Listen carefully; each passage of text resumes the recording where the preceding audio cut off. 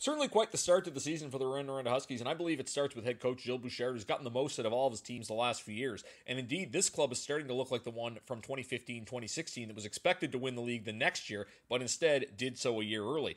And this year, there not being any super teams in the QMJHL could be conducive to a rise early for the Huskies. This is a team that wins with defense. One concern, if you can call it that, is the fact that Samuel Harvey has been so good, playing with a save percentage over .930, it's unlikely that he can sustain it. However, on the back end, the Huskies have done most of this year without Zachary Lauzon, and he's skating and ready to come back soon, it appears.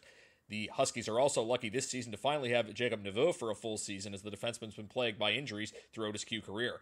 Up front, the offense is underwhelming, but there are some key pieces. Patrick Haracek has been good coming over from Slovakia. Peter Abindonato has contributed as expected, and Raphael Harvey-Pinard is one of the biggest breakout stories in the Q this season.